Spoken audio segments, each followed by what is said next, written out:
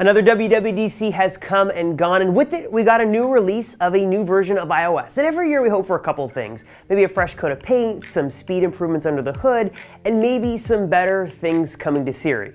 And though we didn't get all of those things with iOS 12, there's a lot actually to unpack and a lot of cool features that you're probably going to be interested in.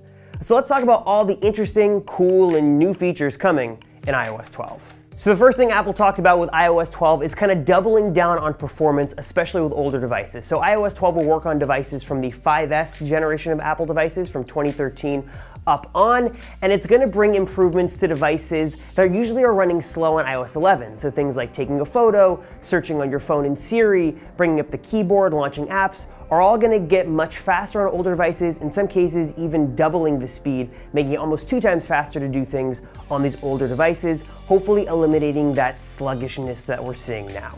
Of course, it wouldn't be an iOS and Apple keynote without talking about AR, and they did talk a lot about it in this keynote. They talked about a new file type they developed with Pixar, this USDC file type, which will basically make it easier for developers to create these immersive new AR experiences that you can enjoy on your phone. There's a couple of new features in AR, the biggest being this new shared experiences thing, which will basically allow 2 or more people to jump into a virtual world in AR, interact together, and see the same thing but control different components.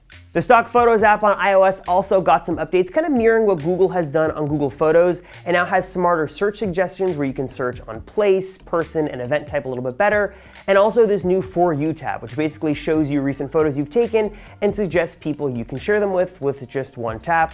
We'll see how well this actually works, but it looks pretty cool.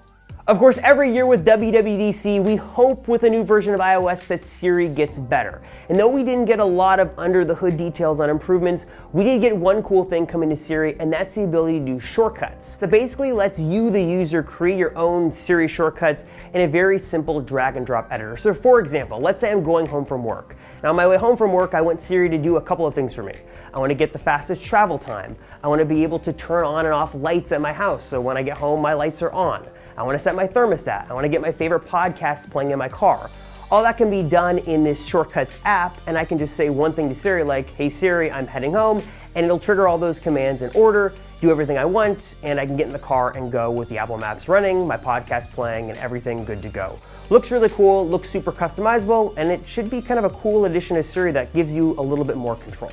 We talked a lot at Google I/O about this whole digital health, well-being, lifestyle monitoring kind of thing, and Apple is kind of mirroring that with this new kind of similar digital health initiative in iOS 12, and it starts with Do Not Disturb.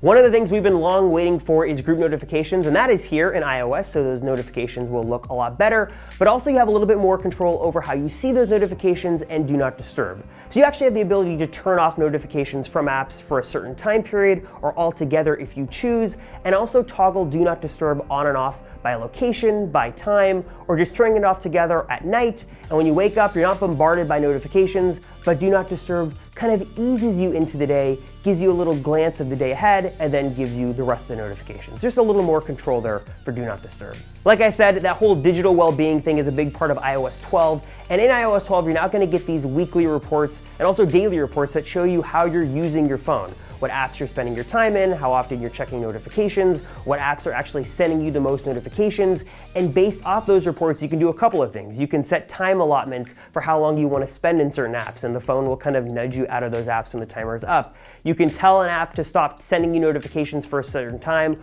or altogether. And if you're a parent, you can have even more control over your children's iOS apps, basically using this report to see how your child is using their device, what apps they're using, where they're spending their time, and you can even limit what app they're using at certain times if you want to, right from this whole new dashboard.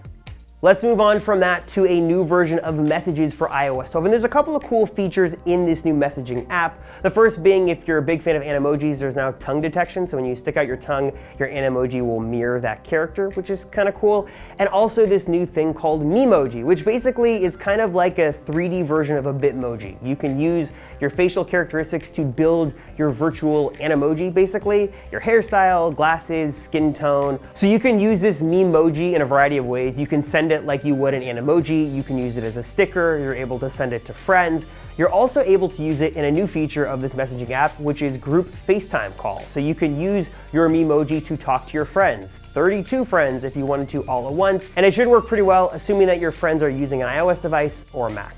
Some smaller miscellaneous iOS updates also came. Updates to the News app are here. There's the stocks now on the iPhone and iPad that have been redesigned with Apple News integrated. There's a new voice memos app that is now on the iPad. And hey, CarPlay now supports third-party Maps apps. So if you want to use Google Maps or Waze, you can natively.